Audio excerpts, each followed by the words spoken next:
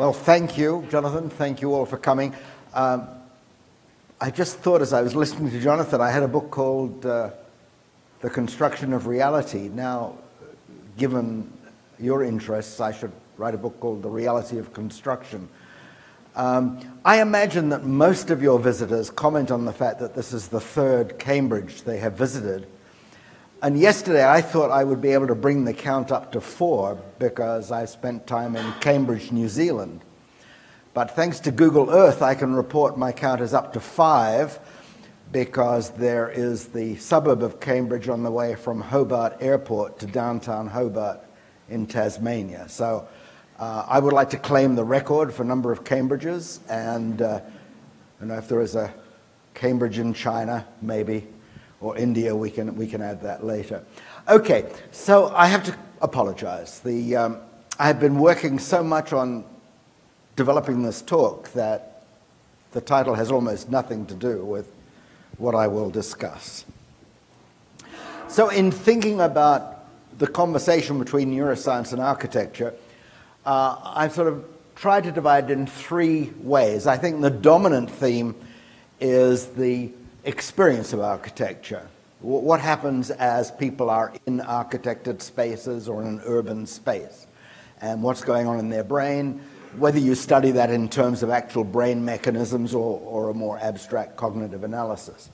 But that feeds into the neuroscience of the design process, because as the architect designs a building, not only are they worrying about the design per se, but they're trying to imagine the experience of the people who will use the building in the future.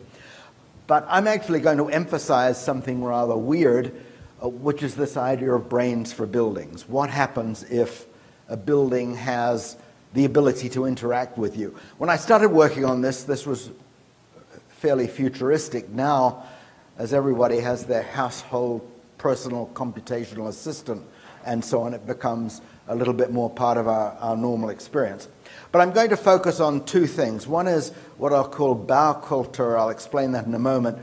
But the culture of building in a cybernetic age of strife.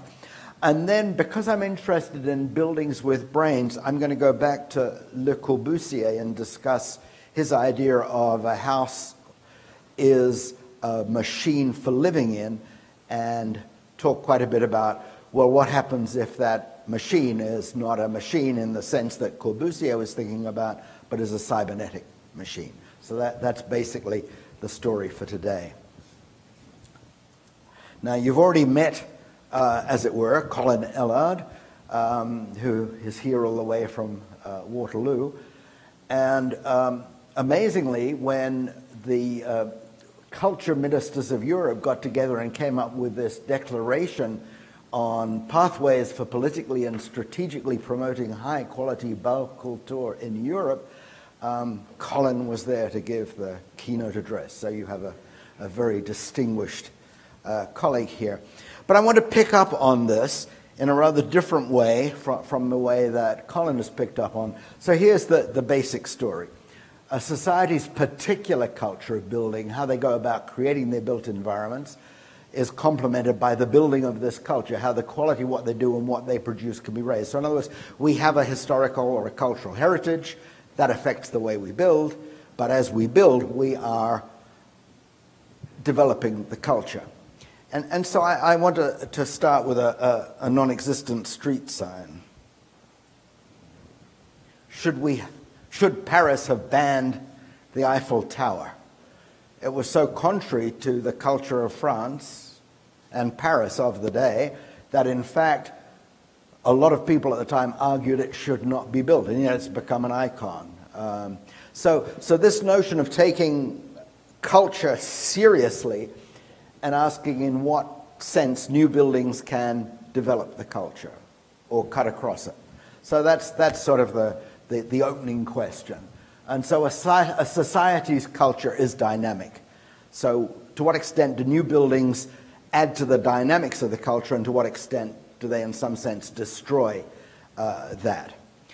The second thing is to go from the plural that today most societies do not have one culture, they have multiple. And so the next question is, for example, if you build a mosque in a society that has a traditionally Christian culture, although it's probably more less observant than it was. Is the mosque a symbol of cultural breadth or a stimulus for hatred? And so I picked 3 pictures. One is the new mosque, Grand Mosque in Cologne, contrasted with the centuries-old Cologne Cathedral. So to what extent does that enrich the culture of Cologne? To what extent does it work against it?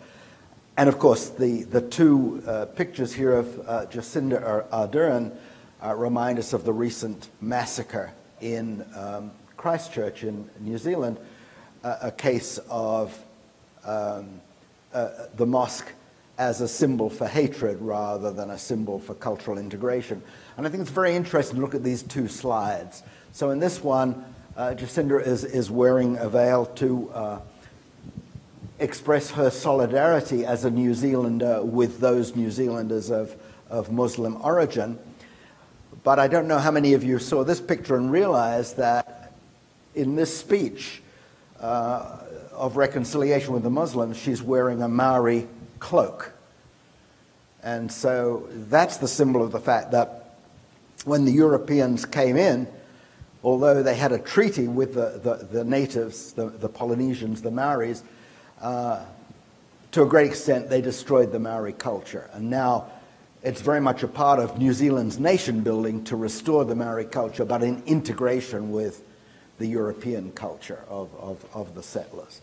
So I think this is a setting for thinking about Bao culture, not just in terms of how do we make buildings nice to live in, but how do we express the continuity of culture when there are multiple cultures and create, as it were, a meta-culture in which these diverse cultures can live together. I'm not going to really answer the question, but I felt it was important that we had it in front of us as we proceed further.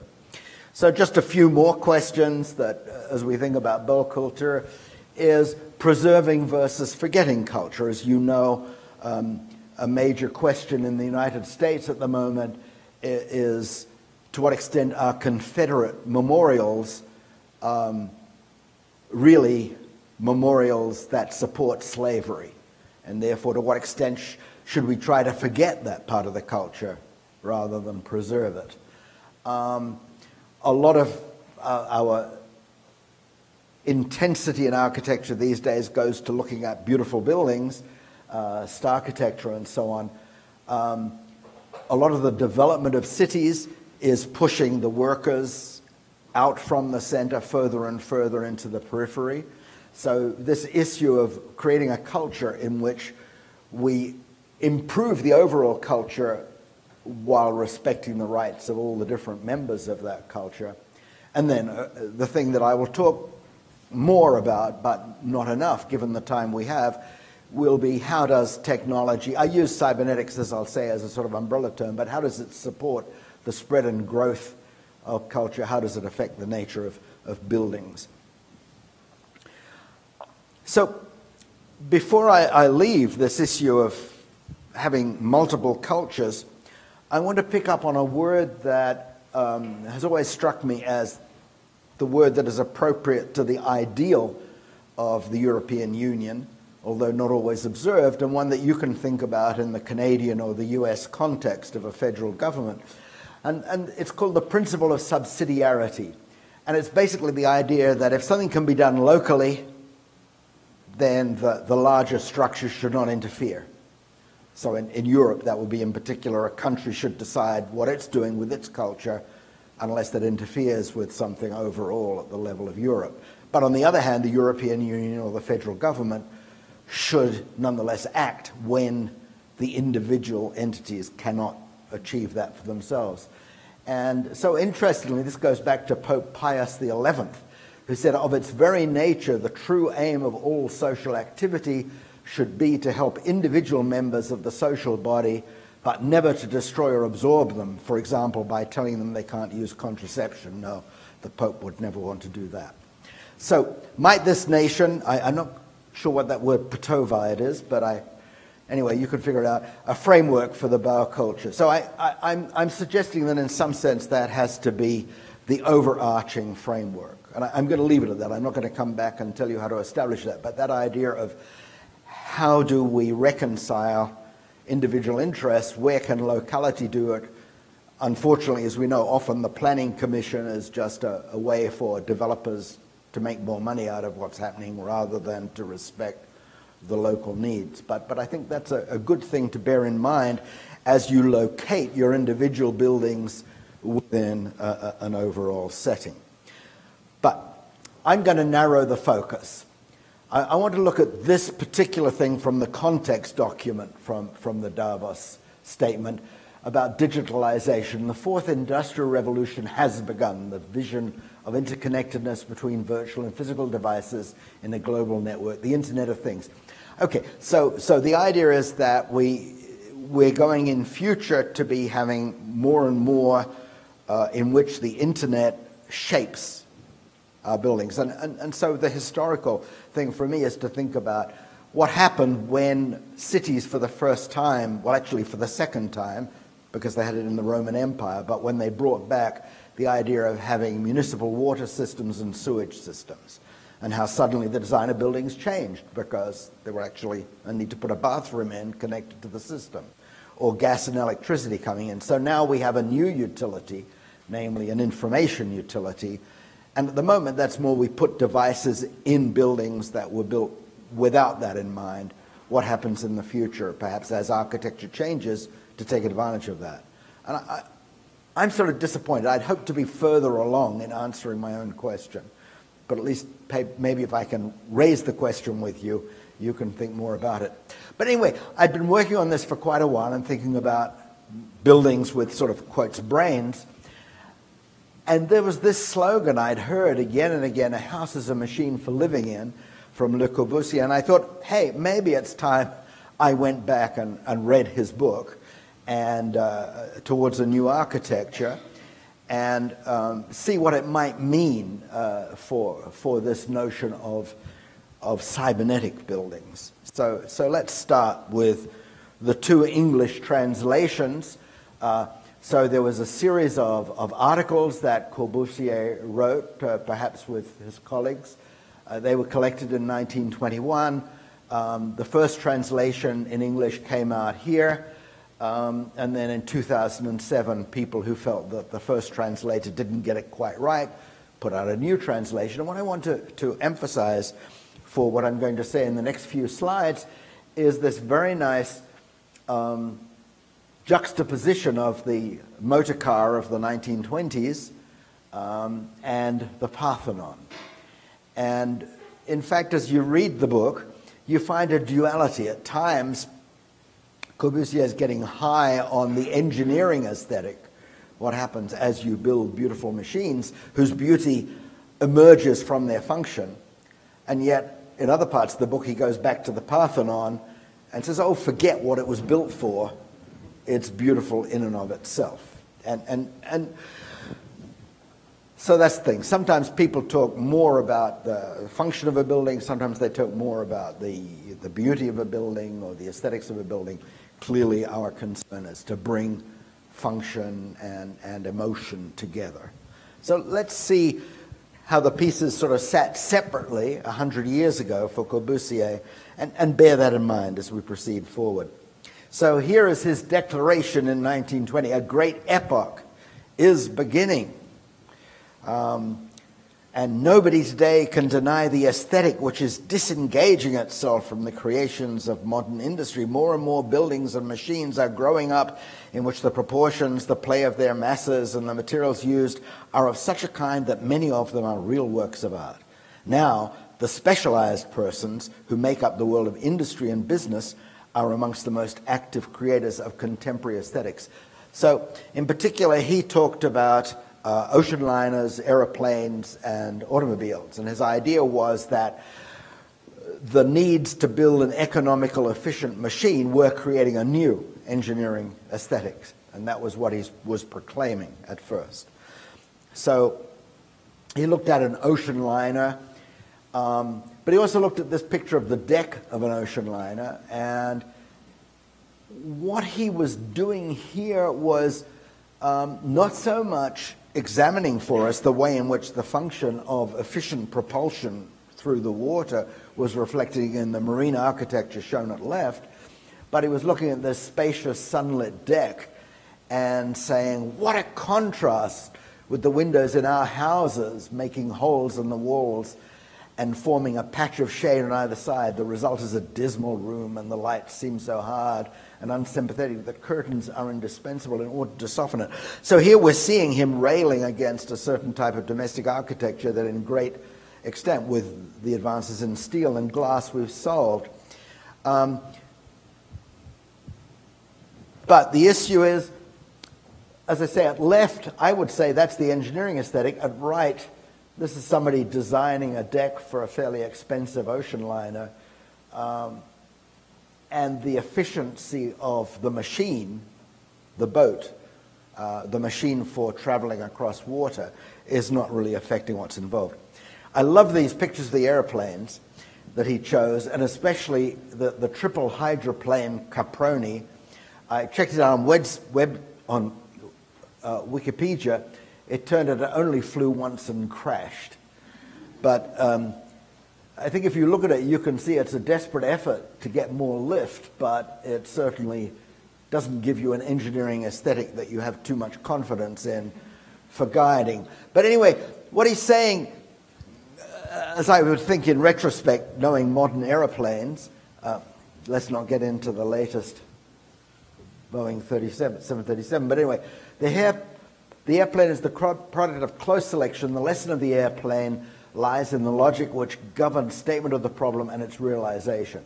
So, even though we may laugh at these particular airplanes, especially the one on the right, given our modern knowledge, there was the idea that, hey, if the plane doesn't fly and if it can't carry its load, then it's not an airplane. And so the issue is, you could then state a problem to be realized when you were designing an airplane, and his claim was that 100 years ago, the problem of the house has not yet been stated, but there do exist standards, and then he says the house is a machine for living in. Now, it's sort of fun to read what goes on from there, because he makes recommendations like, don't put your maid in the attic. And so there's very much a French bourgeois view of what a home is like, as he makes his other recommendations that we would feel we're in more agreement with. And he says you shouldn't change your clothes in the bedroom. So, you know. Okay, so let's just finish with the automobile. If the problem of the dwelling or the flat were studied in the same way that a chassis is, a speedy transformation and improvement would be seen to our houses. If houses were constructed by industrial mass production, like chassis, then it would be a good thing. And so, just sort of analyzing that a little bit more, his big manifesto at that time was for the notion of a mass production house. And so I think this may be getting close to the other side of the Bau culture thing, not thinking so much in preserving traditional cultures, but in making a clean break with the idea of what makes a house a good place to live in, or an apartment a good place to live in. So he says, I really like this. Men live in old houses and they have not yet thought of building houses adapted to themselves. The lair has been dear to their hearts since all time. Well, the reason I'm amused is because one of my architecture colleagues recommended strongly Heidegger's building, dwelling, thinking, and it's a love pain to old, funky German farmhouses and so on, the very opposite. So I vote for Corbusier and against Heidegger. But anyway, what he's saying is, once you go to mass production, you're beginning to think about analysis and experiment, and so he's advocating that industry on the grand scale must produce the house machine, the mass production house, healthy and morally so, and beautiful in the same way that the working tools and instruments which accompany our existence are beautiful. So here's the idea that if you think rationally about what's involved in making many houses, rather than just focus on here is a traditional lair of the kind people have been living in, then what new advantages will you get from adopting what we might call the engineering aesthetic? So notice that the thing here is that this is not really Baukultur. It's the Bau, but not the Kultur, in the sense of preserving a culture. It is solely focusing on this idea of the house as a machine for living in. What we immediately notice is that any design process is multifunctional. The house is a machine for living in, it's for cooking in, it's for sleeping in, it's for recreating in, it's for conviviality in. And as we fast forward 100 years, I think for the sort of living for many people type aspect, this idea remains relevant, but our notion of mass production has changed. My first publication when I was a teenager was a letter to the editor in the Saturday Evening Post. They'd published an article that at the rise of the Hallmark cards. Before that, the greeting cards were all very stereotyped and very sticky sentiments. And suddenly the greeting cards you know about, with sort of jokes and funny pictures and so on, were coming out.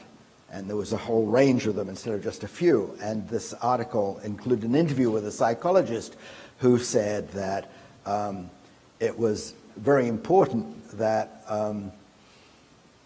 the success of these was because people wanted to express their individuality. So my first publication was a short letter saying, perhaps only in the United States can you mass produce individuality. And the point now is that thanks to computers, we can begin to think about mass producing individuality in a much more real sense than choosing from a rack of greeting cards. So the bringing together of computers and architecture is certainly going to be powerful. Whether bringing neuroscience and architecture together, I'm not quite so sure. But what I do want to do with the next slide is to emphasize that the use of technology doesn't rule out the preservation of culture, that we can, in fact, marry the two. And so I've picked 3 Japanese examples. So the top one is the kotatsu. Now, in the old days in Japan, when people were poor, they would cook over wood or coal, and then they would take the hot embers that were left from the cooking, and they'd place them in a pit in the floor. And then people would sit around a table with their feet in the pit, not on the embers, and with this blanket spread around them so they couldn't afford to heat the whole room, but they could enjoy the residual heat from the fire before they went to bed. And then, of course, unlike the sort of dedicated bedroom with permanent beds we're used to, they would have the futon, which would be brought out at night. So the next piece of, so this kotatsu up here is one with an electric heater underneath the table instead of live embers in the floor, but still with a hole in the floor for the legs. Here is a woman putting out the futon at night, but now there is a hairdryer technology adapted to the purpose of making sure that your bed is warm when you get in after it's been pulled out of the cupboard. And then finally the electric rice cooker with all the magical timings in that we've got used to.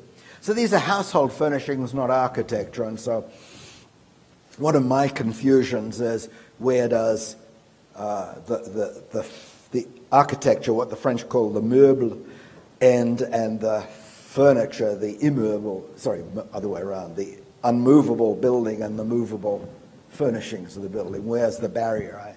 And some architects are very strong on making a firm dividing line between architecture and interior design, whereas some others, like Frank Lloyd Wright, were quite the opposite. There's the charming story of Frank Lloyd Wright designed this home, and this was specially designed for, this is where the grand piano goes. And the owners of the house said, but we don't play the piano. And Frank Lloyd Wright says, well, you must buy a piano, and this is where you will place it. So he certainly didn't make that boundary. Okay, so The next part of what is inspired by thinking about Corbusier is to look at the other half of that book cover and say that after all these pages in which he sort of extolled the engineering of airplanes and so on, and thought about this can define the problem of the plane, the problem of the automobile, the problem of the ocean liner, so now we can just define the problem of the house, and this will come within aesthetics. We suddenly go from saying it will be beautiful in the same way the working tools are beautiful to, and let me just skip to the next slide, he devotes page after page to his love of the Parthenon.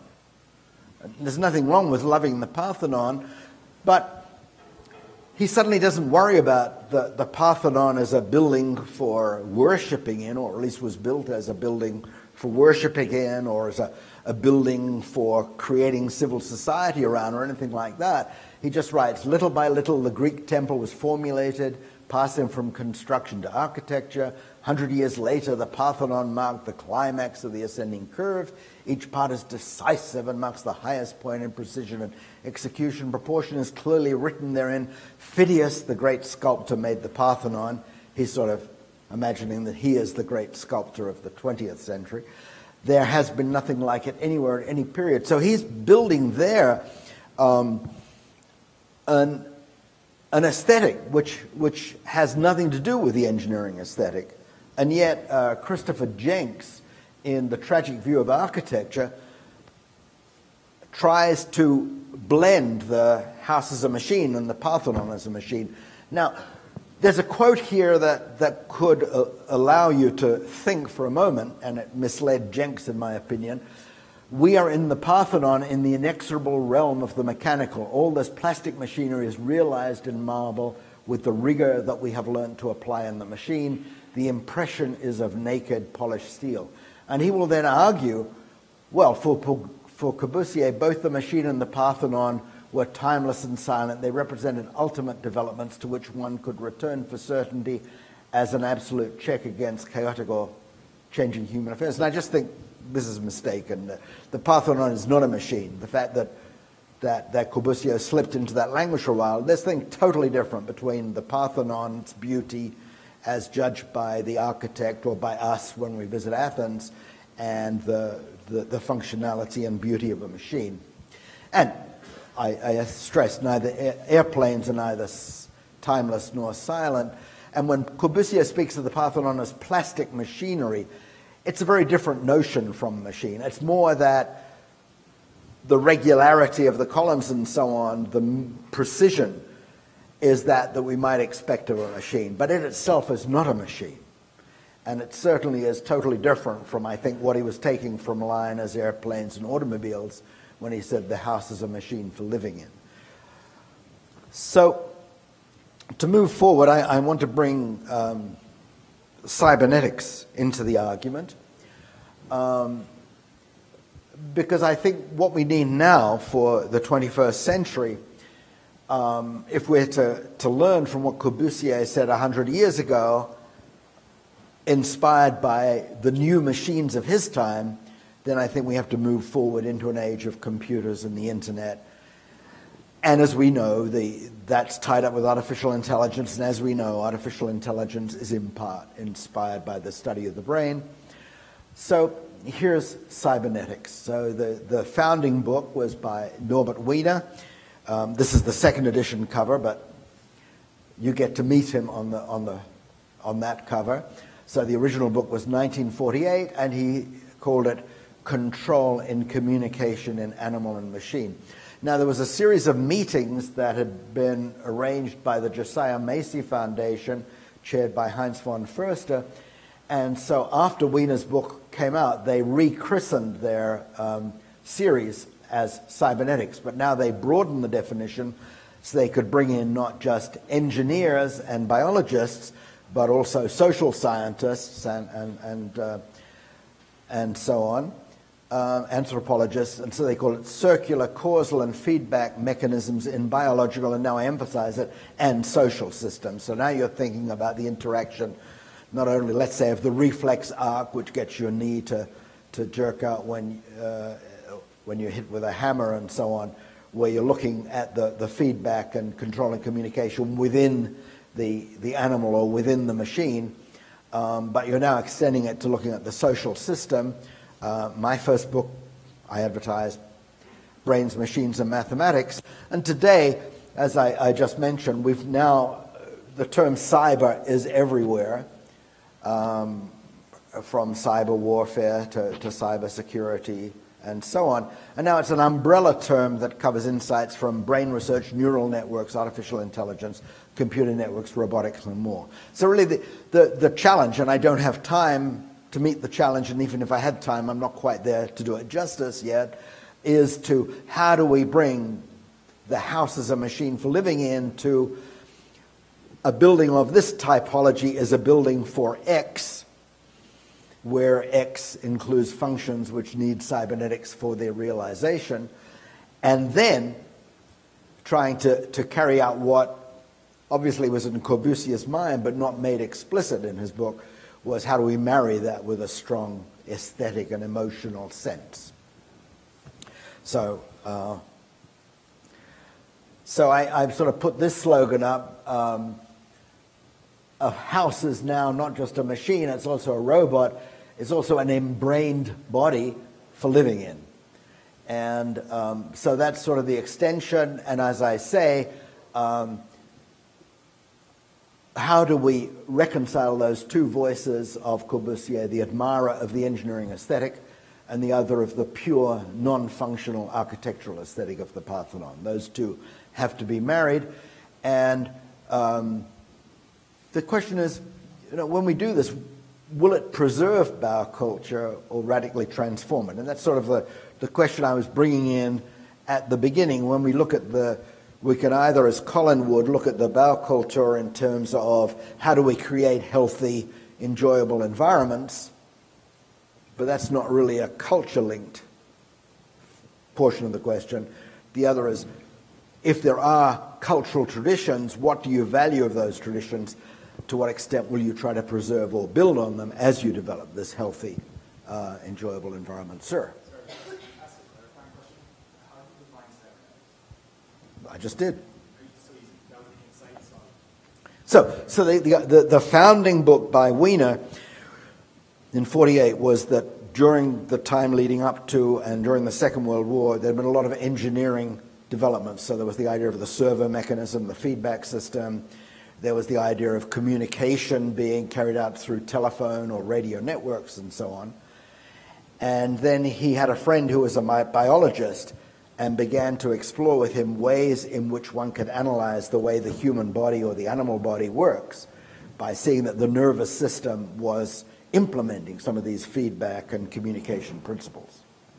And then, as I said, a few years later then, the group, this foundation series expanded it to say, well, I can look at feedback within a system, a machine or a body, but I can also look at it in terms of a network of people, for example. So in that case, one famous example of a sort of pathological thing is the kid is crying, that upsets the parent who gets cross with the kid, so the kid cries more, and that makes the parent even worse. So there you get an example of feedback going the wrong way around, amplifying the problem rather than, in general, you want to design the feedback system to minimize the error, as it were. So those are the sort of starting points. And then from that grew the theory of neural networks, and now deep learning as the big end thing in terms of, that's one offspring of cybernetics. Control theory, the very problems that we've seen with the Boeing 737 are people taking forward those cybernetic principles of automatic control beyond the level that was properly tested. Now, so as we bring these into buildings, what happens as the building becomes more of a cybernetic system? What happens of a city when now we're looking at a system in which the people and the diverse buildings become such a thing, as we build arteries for the new utilities, as we incorporate the old utilities, as we put in the metro system and so on. So we have that cybernetic system both within the individual room interacting with the people in it, to the building as a system, to the buildings in a city or the countryside as a larger system. And so the idea is that Whether or not the detailed study of the brain itself is going to be important, I think cybernetic computational principles are just an inevitable part of the future of architecture, both in terms of the design of the architecture and in the experience of that architecture, as we are part of these larger cybernetic systems. Is that? Okay, so what I want to talk about for a while is the notion of brains for buildings. So if we study an animal, we've got the idea that we have a nervous system and a body within a social milieu, and it's that integration of brain and body that's crucial. And so this has been my obsession for many years, to study how the brain works. And so I now want to look at the idea that a brain and body can be expanded to include, as a special case, buildings, where now there's the physical space of the building, what we think of as our conventional architecture, as it were. We design the shell of the building, the windows, the doors, the pathways. But now, more and more, that is not going to only have the old utilities, how do we distribute the water, how do we distribute the electricity, but how do we distribute the information? And now how do we close the loop, not through just the circuitry of the building itself, but through the people interacting within the building. So, as I say, our slogan comes down to each typology of building is, in the first place, as I say, to be thought of as a machine for efficiently supporting X, Y, and Z, or Z. Do you say Z or Z in this country? What? Z, good, okay. X, Y, and Z, while offering aesthetic pleasures. So,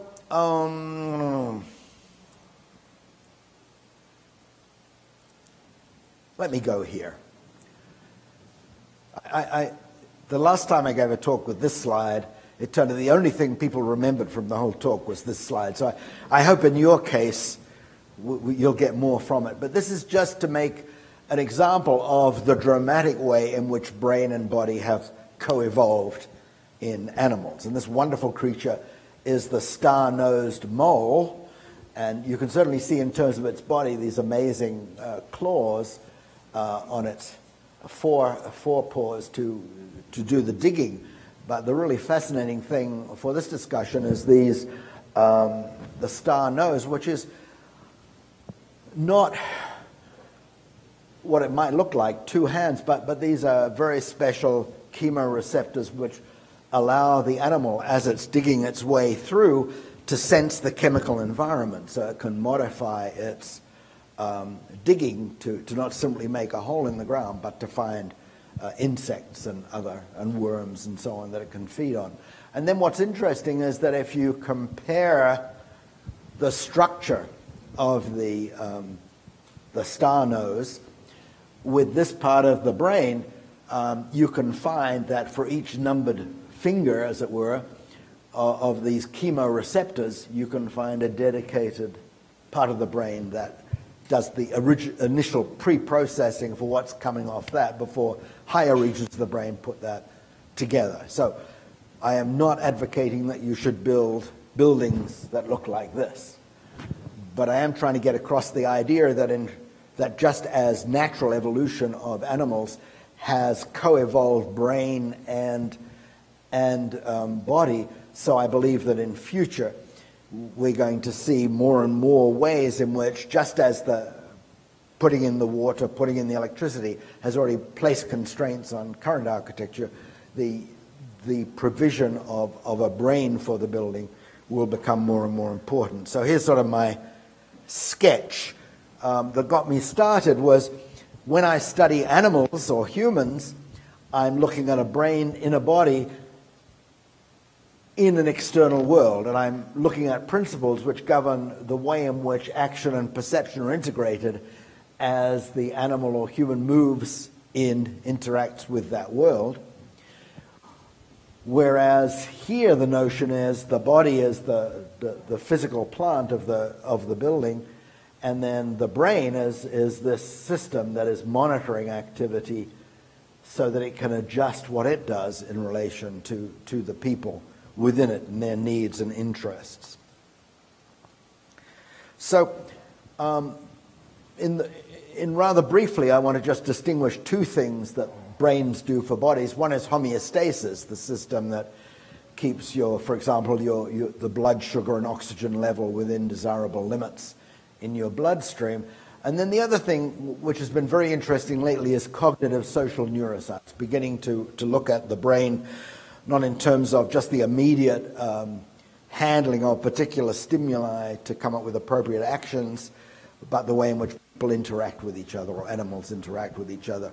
And of course our brains have evolved in great part to support us as social creatures. So for homeostasis, my favorite example, which is this one, Jean Nouvel's Institut du Monde Arabe in Paris, and perhaps some of you have seen it. So there's a whole wall where the panels have these wonderful mechanisms which can change the amount of light coming in. And so there's a double benefit.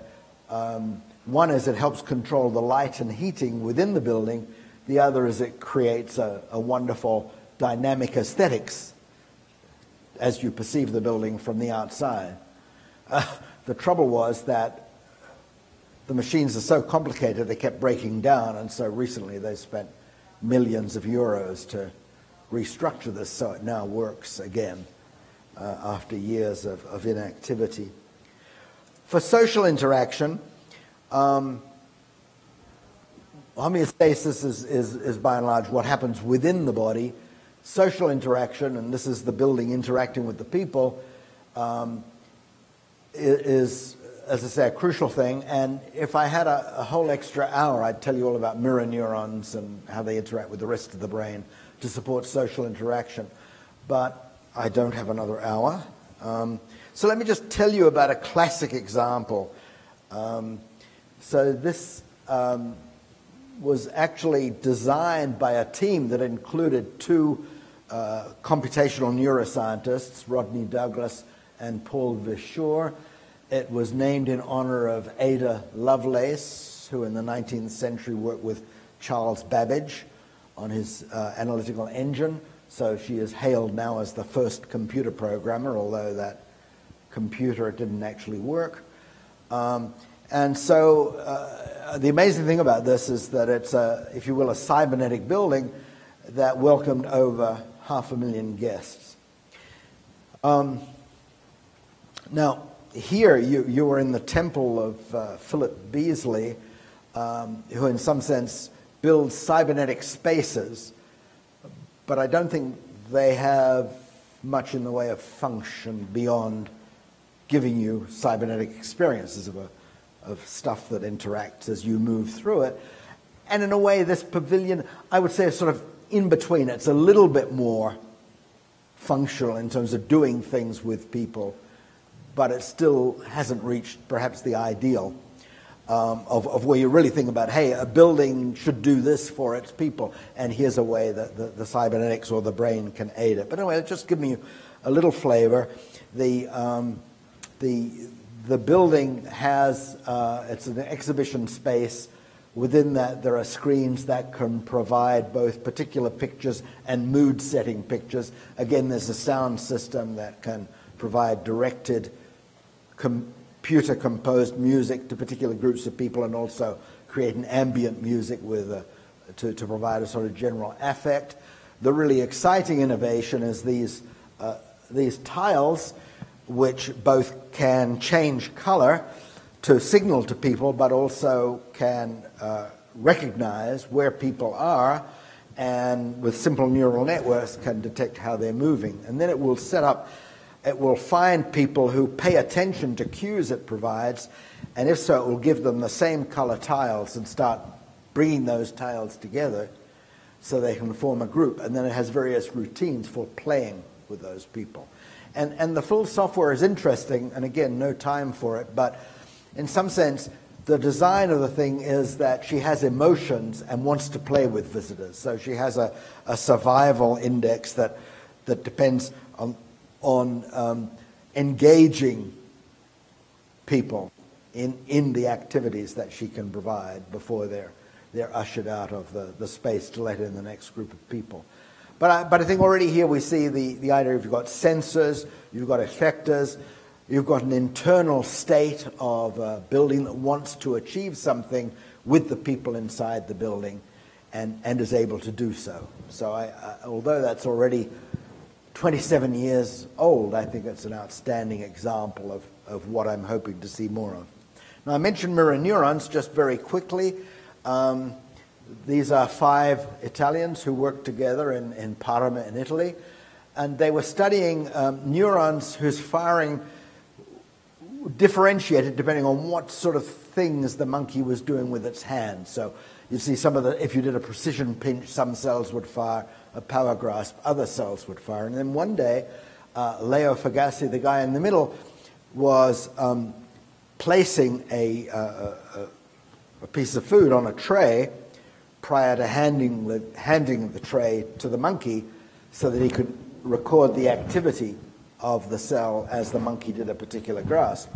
But the cells were tied up to a loudspeaker, and to his amazement, as he was moving his hand to do the precision pinch, the loudspeaker started going brrr, and they discovered that there was a subset of the neurons, which they called the mirror neurons, that are active not only when the monkey does an act itself, but when he recognizes others doing it. And so a lot of my effort in recent years has been to understand the mirror system, and also, though, to chart what is going on in the brain beyond the mirror system. So here's Alice going through the looking glass, and that's my slogan, Beyond the Mirror, of how do different parts of the brain work together. Let me just give you one example of data related to that. And this idea was, I think I'm running out of time. So anyway, the story here was that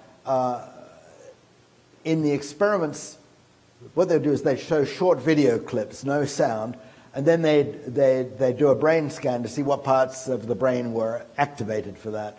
And if you look at the left, we have, here's a little area that seems to have activity correlated in this case with the recognition of the facial movements. And so we see that whether it's a video of a human biting, a monkey biting, or a dog biting, we get roughly the same activity in every case. But over here, the videos were a human talking, a monkey making communicative orofacial gestures like teeth chattering or lip smacking, and a dog barking. And now as we go down looking at the orofacial mirror area, we go from a lot of activity to very little activity to no activity.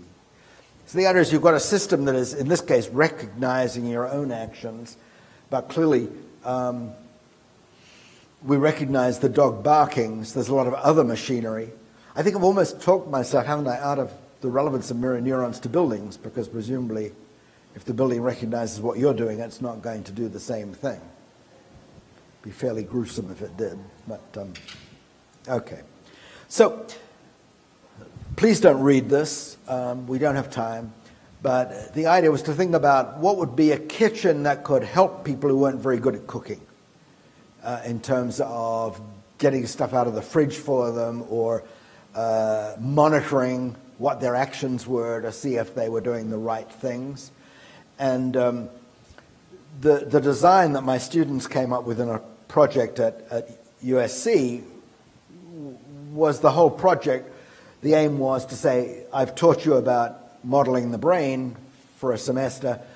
Think about a system for an intelligent room that interests you, where some of the subsystems, the one shown in blue in this case, implement something of the neural network design. So this was a step in that direction of thinking about building a brain. But I really am out of time. So let me just come up with a couple of slides to close this out. A little further west from you in Calgary, a husband-wife team, Branko Kolarevich and Vera Parlak, are working together. They put out this book a few years ago on building dynamics. This is the idea of what happens is you really think seriously about buildings whose parts can move. So this could be something very practical, like changing the profile of a building so that when there's a heavy wind, the building will not be chilled as much by the wind as it would otherwise. There's also a very nice house for a guy with a wheelchair where his study actually can move down to the ground floor and he can work in his study there, and then it will lift him up to the second floor where he can wheel off to his bedroom. But anyway, but what is interesting or amusing here is not this, but this is sort of the idea, not really thinking about the brain very much or the senses very much, but more about what dynamics can you have. And I'd say a lot of it is more Beasleyan in the sense that it's making buildings that create interesting spectacles, festival events and so on, rather than perhaps filling everyday functions. But anyway, what Branko did was he sent me this link to a science fiction story by J.G. Ballard, and look it up if you want to. It's The 1,000 Dreams of Stella Vista. So Stella Vista is a housing development where the buildings were psychotropic. So they would change shape and color in response to the emotions of their inhabitants. But they had a memory so that if you moved into a house, it would behave in ways that recollected the emotional states of the previous inhabitant. And so this guy moves into a house that has these strong emotions of a neurotic movie star who lived there, and finally his wife divorces him and leaves because she can't stand there, but he stays there. But anyway, that's sort of an amusing extrapolation of one way in which we can imagine designing a building to at least respond to your emotional state in a way that provides cues either to enhance a pleasant state or lower a state of tension and so on. And then you'd want it to be an adaptive building to remember things about you. It might learn that certain cues are helpful and certain are not. But the idea of going to the point where a building forgets who the new inhabitant is and starts playing off the routines that are just reflecting the prior emotion becomes the subject of a big science fiction speculation.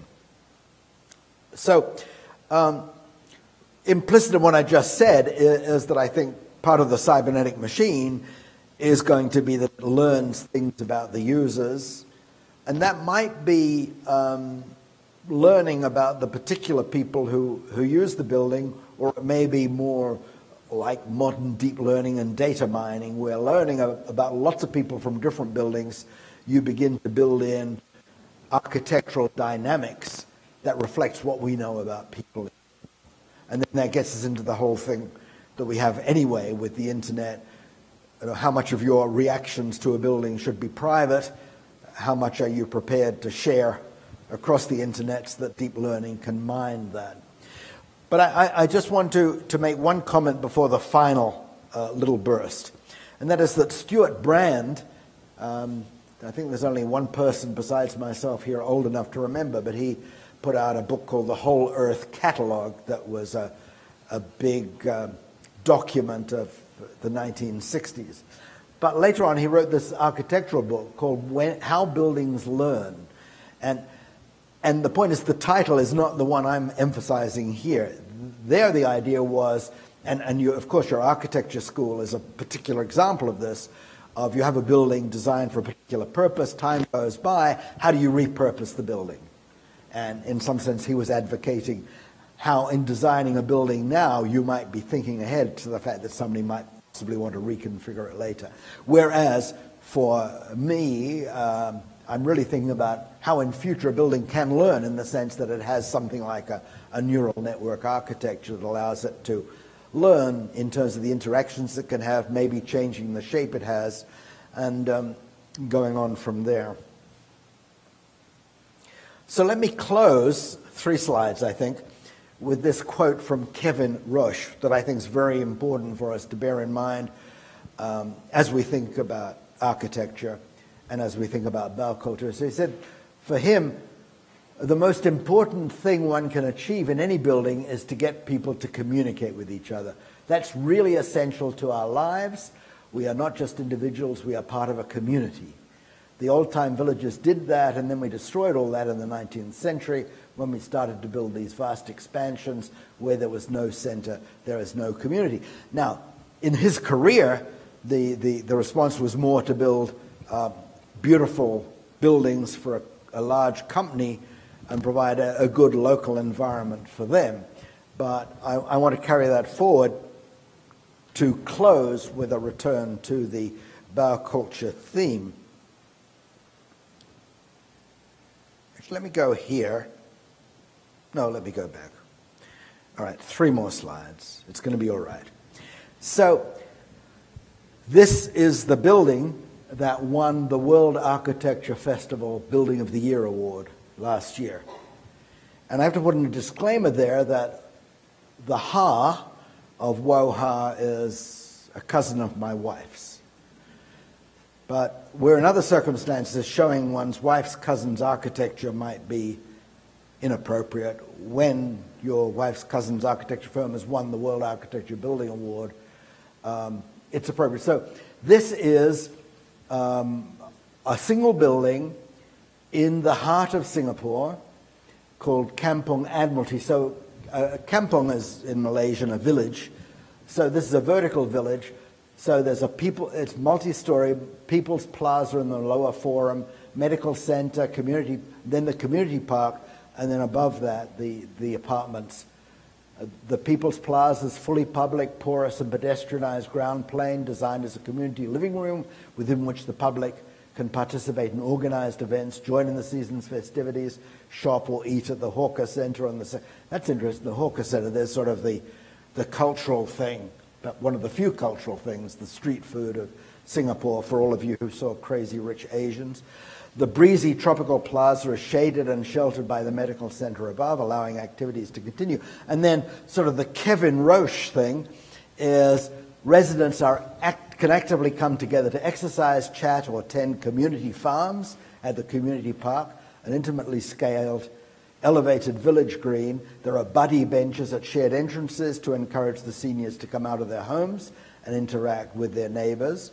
And the units, are designed for good ventilation and optimum daylight and so on. But I think this idea of sort of the eco-architecture, the green movement, coupled with this sense of community is pretty important. Now, before I get to my last slide, I just want to show the slide of the architectural project that turned Woha from doing residential buildings to becoming perhaps Singapore's leading architectural firm.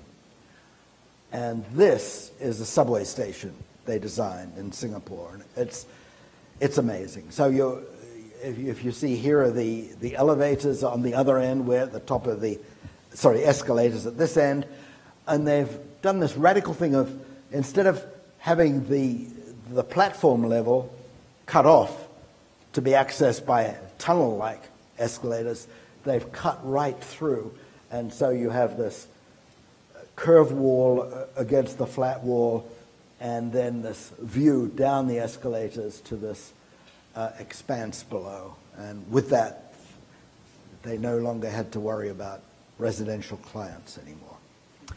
So the final slide is to step back. So let's just go back and look at this slide again, a view of the kampong, a sort of seen from the inside. And I want to close with this aerial view where you see it placed within the urban complex of Singapore, which is a small, very small island country with millions upon millions of people and the population growing. We can see a park in the distance.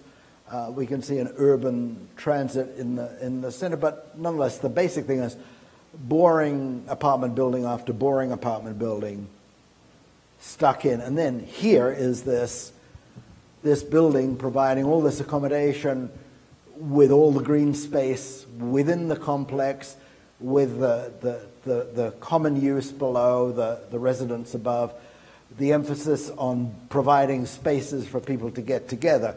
And so I just close with this question: could this be the seed for a new approach to the mantra of Jane Jacobs, who worried about cities in terms of urban villages in a way where people could come together, where now you have vertical villages, community on the small scale, with public parks, metro systems, and the preservation of cultural sites for the community on the large scale? And I think the answer is yes. And then the subsidiary question, given the middle part of my talk, is, will cybernetics matter in realizing this future? Thank you very much.